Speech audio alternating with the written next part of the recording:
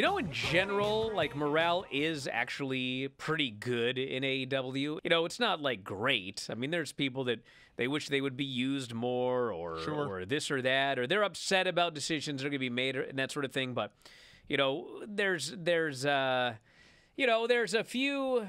You know, I don't want to call them rotten apples, but that is the old saying, you know, a few rotten apples spoil the bunch. Isn't that the old saying? And sure. It gets people thinking that things are horrible there, and they're not. And really, that could be said for both companies right now. Well, sure, but WWE doesn't let anyone say anything. That's the difference. Or they can just drop every mention of WWE from their social media and move on. They're going to wrestle for AEW for 4 more years, which would be 2027, and then they're going to retire. You know, now I can't say anything about Dax because people are going to like pick it apart like I've got some problem with the guy or whatever. You got an agenda? I cannot believe Man Scout was on my television. Saw him in a multi-man match at one of the New York Mania shows. As a Man Scout show. versus Hurricane, X-Pac, and Jushin Liger. Wow. Oh, yeah. Still one of the best trios teams I ever saw. He was going to chop off Daddy Magic's nipples. Which caused Daddy Magic. He was going to cut off his nipples. Yes. That's what he was going to do. Yeah. He was going to take a pair of scissors and chop his fucking nipples off. We got it, Brian. Yeah, not chop. Not chop, but yes, chop. That's like something where you just go to the doctor, he gets 2 pieces of pepperoni, and he just puts you back together like that. Right? It's not Claudio we're talking about. What's happening? It's so windy. And it's a cold, bitter wind. Sounds a lot like this show. You don't have to bury yourself like that, Craig. It's all right. Granny, what's going on? I just said. Or is that hot air? I can't tell. What? Why don't you start reading, Vinny? Because you won't shut when up. When the thing goes off the rails, help. Questions for all, Granny writes. We'll see how that goes. What's your shirt say? I'm not lucky? I'm not lucky. I'm blessed. Oh, okay. Go ahead, Vinny. Are you sure? Yeah. I don't want to interrupt you again. Well, I just saw her shirt.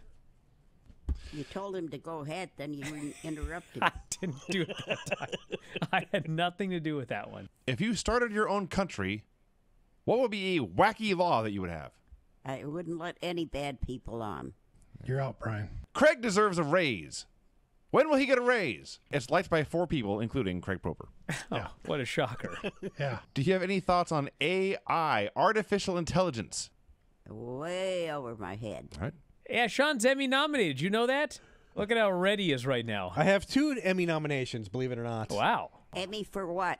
I work in TV news, and I have created some great television. You did a story on being humble. Yeah, I like to I don't think we've ever been nominated for an Emmy. No. That's disappointing. What is one word you think other people would describe you as? senile. Wow. Me too. How many Wendy's burgers could each person on the BVC&G show eat? If I went to like Dick's Drive-In and got their little hamburgers, I could do 8. 8. Wow. Vinny, I think one of these days on the show we should get 8 Dick's burgers, and we'll have an eating competition here on the show. That's a bad idea. If I fail, I'll eat a bunch of yummy hamburgers. This is a Yeah. no-lose situation. Yeah, well, I mean, you'd lose because I'd eat more. But I'd eat what I wanted and be happy. Yeah. I don't care if you eat more. All right, Granny, let's do the wrestling report. I don't want to. Too bad. The Miz attacks Rollins on his way in. Toe breaker in corner. Toe breaker? Whatever. Rollins rolls up the Miz. What a fucking hypocrite this Jim Cornette is. Uh-oh. I never saw so many fucking flips in a match as I saw in this fucking match here. And who's out there as a manager? Jim fucking Cornette. He goes, the Undertaker walked in. I couldn't believe it. He was so big. As I'm about to sneeze here. They're waiting. We got 4 fucking people that could talk right now, so I'm trying not to sneeze. I'm waiting for you to sneeze. I'm watching you holding I your didn't want to nose. interrupt you. All right, so this guy is behind the counter. The Undertaker came in here. He was so big. And he ordered a 6-foot wedge. And I put that wedge on the counter, and I turned back around, and he's gone. And I thought, a shoplifter. It was so bizarre start to finish. This is how they're getting us excited for The Undertaker's return. Well, they're letting us know he's not dead. Well, He's alive and stealing sandwiches in the Bronx. Thank you. It opened with a 20-minute talking segment. Every week now, dude. Ah, man. MJF didn't come in until the very end. So you had these other guys. I thought Darby was fine. I thought Sammy was fine. I thought Jungle Boy was actively bad. Not terrible, but not a good promo. MJF did not grow up watching AEW. He couldn't because it did not exist, Right. okay? So he grew up watching a lot of WWE. And this was a WWE segment. You compare this to a Raw segment, and I will disagree with that. This was trying to be a Raw segment, but failing. That makes it an Impact segment. I don't know if I'd go that far. The Elite do a promo. Here's another thing.